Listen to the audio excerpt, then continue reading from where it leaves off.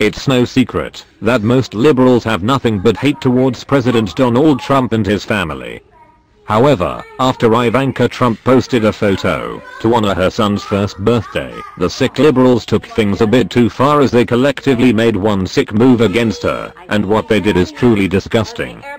As many proud and loving mother do, Ivanka Trump commemorated her son Theodore's first birthday with an adorable Twitter post.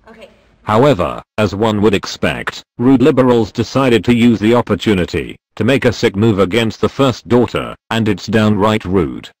Last year on March 27, Ivanka gave birth to her youngest son. To remember the past year of firsts, she decided to share their very first picture together on Twitter, writing 1 year ago today, little Theodore was born, expanding both our family and our hearts. Happy birthday baby boy, XX.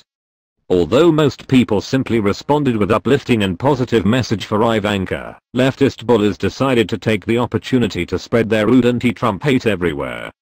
Of course, as most people realize, Ivanka was merely trying to share her happiness, and a few kind people stepped in to defend her and effectively put liberals in their place. Although being in the spotlight has its benefits, there are many disadvantages that come along as well. One of the many and more obvious drawbacks is that some people think it's their place to judge everything you do, and apparently that includes your children's milestones. Luckily, if Ivanka is troubled by the leftist hate on her post, she clearly doesn't show it. She's a smart and beautiful mother who knows what matters most: her children.